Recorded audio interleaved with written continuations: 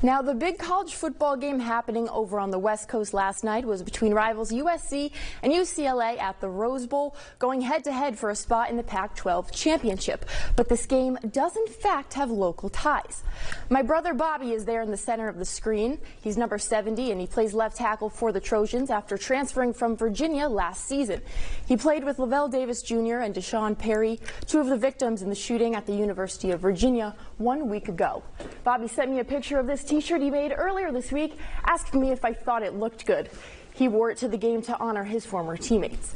Taking the field for the first time since the tragedy, my brother had arguably one of the best games of his career, helping the Trojans to a thrilling 48-45 victory over the Bruins, clinching a spot in the Pac-12 title game. He was overwhelmed with emotion after the game, with his former teammates on his mind. It was a proud sister moment for me, and I know Lavel, Deshaun, and Devin are smiling in heaven today.